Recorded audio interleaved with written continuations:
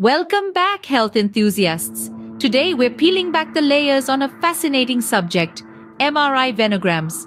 Ever been intrigued by how we get to see those detailed images of the veins inside our bodies without a single incision? You've come to the right place. Prepare to unravel the mysteries of MRI venograms. Our journey begins with understanding what an MRI venogram is.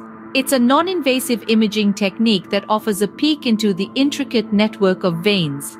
Thanks to magnetic resonance imaging, or MRI, we can now diagnose and comprehend various medical conditions like never before.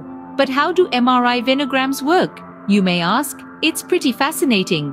These venograms tap into the power of magnetic fields and radio waves to conjure up detailed, cross-sectional images of the veins.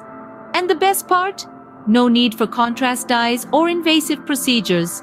A win-win for both patients and healthcare providers.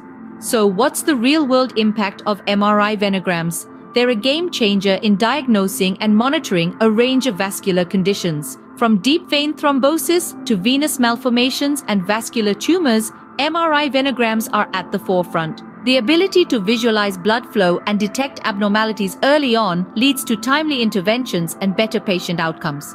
Wondering what it's like to undergo an MRI venogram? This is a non-invasive procedure that prioritizes patient comfort. Knowing what to expect can put potential concerns to rest and make the experience more accessible for those in need. To sum it all up, MRI venograms are an extraordinary leap in medical imaging. They offer a safe and effective lens into the complexities of our vascular system.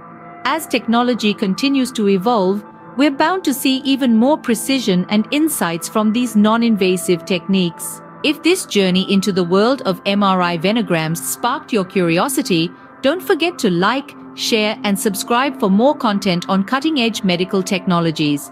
Stay curious, stay informed, and until next time, this is signing off. And remember, if you have any questions or topics you'd like me to cover in future videos, drop them in the comments below. Thanks for watching, and I'll see you in the next episode.